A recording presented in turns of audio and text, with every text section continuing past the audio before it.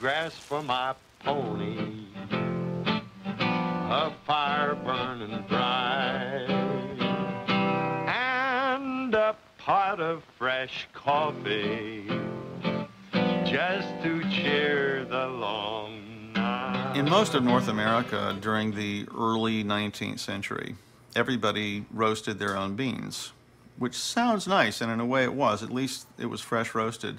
But mostly what people would do would be to put the beans in their frying pan and then sort of stir them around on top of a wood stove. And they would get burned on the outside, they would be raw on the inside, and it would be pretty terrible coffee. And then they would grind them with a little hand grinder, and they would brew it by boiling it for like a half an hour or just leaving it on the stove all day long. Particularly cowboys prided themselves on their really strong coffee, strong enough to float a horseshoe is their phrase. You really want good, strong coffee. And because they put the grounds right in there, they wanted something to clarify the coffee, to make the grounds go to the bottom. And so they would put either dried fish skin in, which does that job, or they would throw in eggshells, which also will make the grounds go to the bottom. So it's fairly disgusting stuff. For workers of the Industrial Revolution, a cup of coffee isn't about taste, but about keeping alert in the new steam-powered factories. With Brazil producing lots of cheap coffee, Americans can afford to drink it. All they need is someone to roast the beans. Before the Civil War, nobody had invented a really good industrial roaster, so they had the huge furnace, and it was sort of like a scene from Dante's Inferno. It was hot and smelly and awful and difficult.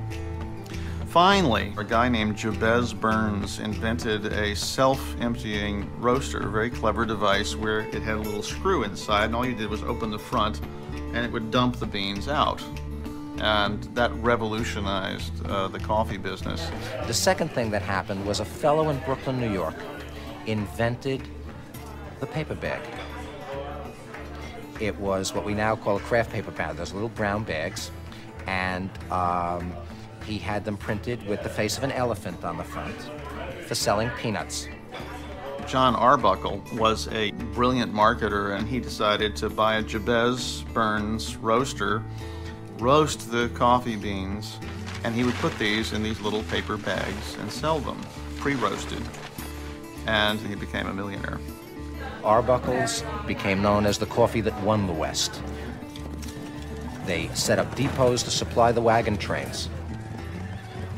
Wherever the settlers went, coffee went with them. Sometimes in a pre-roasted form. Arbuckle's Ariosa was the first national brand of roasted coffee in a package, but others came.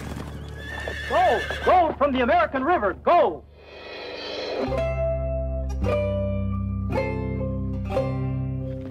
The gold rush attracts people from all over North America looking to make their fortune. One is a young man named Jim Folger, who comes from a famous whaling family. The Folgers were so famous that Herman Melville mentioned them when he wrote Moby Dick. They lived in Nantucket, but by the 1840s, the sperm whales were pretty much hunted out. So the young Folger boys, teenagers, were allowed by their parents to take ship to the boomtown of San Francisco to try to find gold. When they got to California, there wasn't enough money for all three of them to go up into the mining areas, and so James stayed behind, and he was eventually hired as a carpenter for a Mr. William Bovee, who was going to start a coffee and spice mill in San Francisco. Glory would it be to taste real coffee again. Maybe an egg or two. If you had a fresh egg to sell on the trail, you could get $10 for an egg. What do you figure you could get for a pound of coffee? At that time, most of the people in the gold fields were men, and they didn't have all of the equipment necessary to actually roast the coffee and grind it with them. And so James Folger realized that if they could roast the coffee and grind the coffee and take it up to the gold fields already roasted and ground, it would be better for the miners.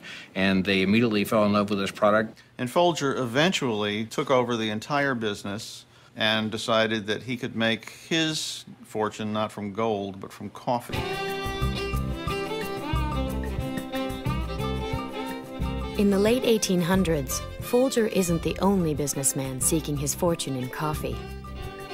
As per capita consumption reaches 10 pounds a year, branded coffee proliferates, and the roasting dynasties begin to take shape. Joel Cheek was a great coffee merchant. His firm, Cheek Neal Coffee Company in Nashville, was just a wonderful, wonderful roaster, and he served the great Nashville hotel, the Maxwell House. The President of the United States visited that hotel and tried the coffee and looked at it, drank it down, turned the cup upside down and said, "Bully, it's good to the last drop." It made his fortune. Another very famous coffee brand that started in the Boston area was two men named Caleb Chase and James Sanborn. And they began to put out Chase and Sanborn coffee. And again, they were brilliant advertisers. They sold a Mocha Java brand. The fact that it had very little coffee that came from Java or Mocha didn't make any difference to anybody back then. And the fact that they had to pre-stale the coffee before they sealed it into something or it would have blown up didn't seem to make any difference to anybody, and they did very well.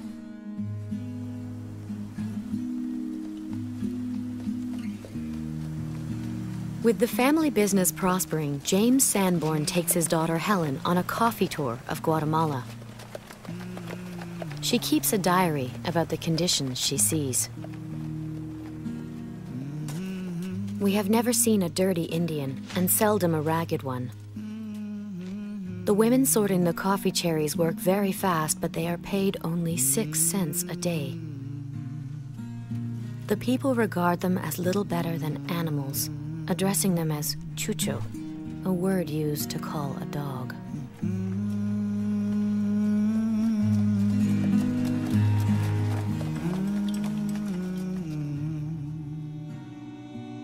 The way coffee is grown determines the social structure of many Latin American countries, setting patterns maintained to this day.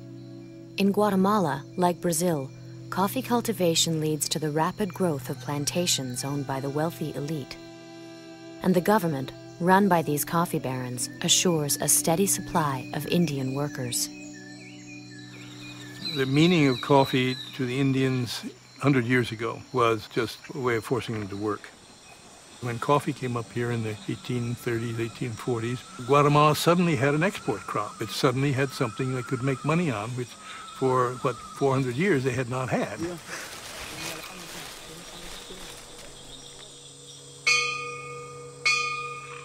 Originally, this was just jungle, and when coffee was first introduced to this area, the farms were really hacked out of the jungle.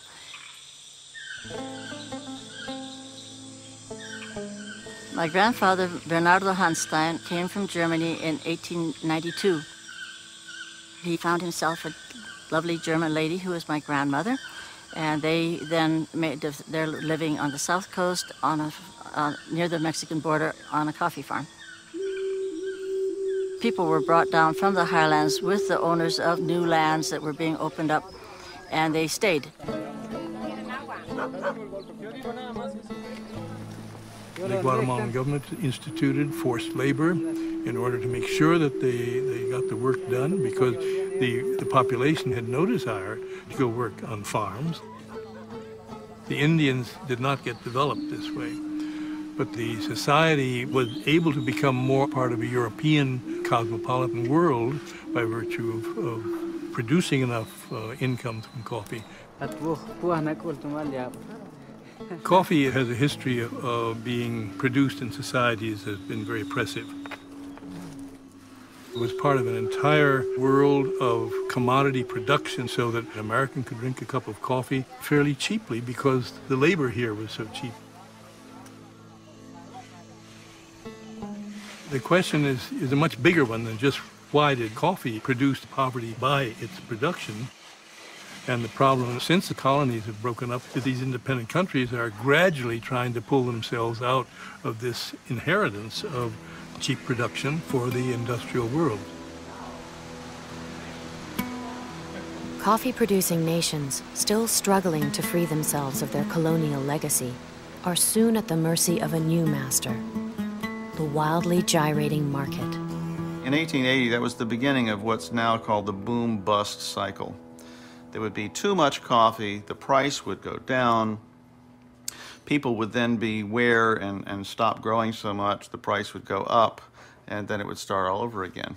Well, by 1900, the Brazilians were growing way too much coffee. And the price was so low that there was going to be a revolt. Brazil adopts a radical strategy, withholding part of the coffee harvest in hopes of boosting the world price. But the plan backfires. Because profits are guaranteed, farmers rush to produce even more. Before long, Brazil is buried in unsold beans. Because there was too much coffee, and because the market was artificially elevated in 1929, the coffee market crashed just a few weeks before the stock market crash. In fact, that was one of the causes of the stock market crash. And then we entered this prolonged Great Depression. Panic set in on the floor of the stock exchanges as the slump in prices wiped out the savings of countless Americans. The Great Depression quickly spreads. In Brazil, plunging coffee prices topple the government, and coffee elites install a new strongman. But unlike other Latin American dictators, Getulio Vargas rules with moderation.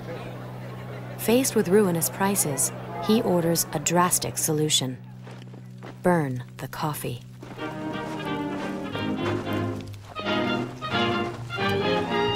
Just around the corner, there's a rainbow in the sky. So let's have another cup of coffee, and let's have another piece of pie. Vargas fails to raise the price of coffee. And in the US, times are tough too. Consumers can still get a cup for a nickel. But during the Depression, small roasters are no match for big business. Most of the old labels are taken over, and fresh roasts give way to stale, inferior blends in a can. Everywhere above the Mason-Dixon line, canned coffee became, or cans became, the way that coffee was sold in the grocery stores. Along the way, the Great Atlantic and Pacific Company began to invent what we now call the supermarket. And the supermarket gave you a delivery system. And it was extremely expensive to do this, so only the largest brands could succeed. And slowly but surely, the remnant of the little mom-and-pop store that roasted coffee and sold coffee out of sacks and barrels disappeared. Even the oldest family-run businesses, like Folgers, are being absorbed in corporate buyouts.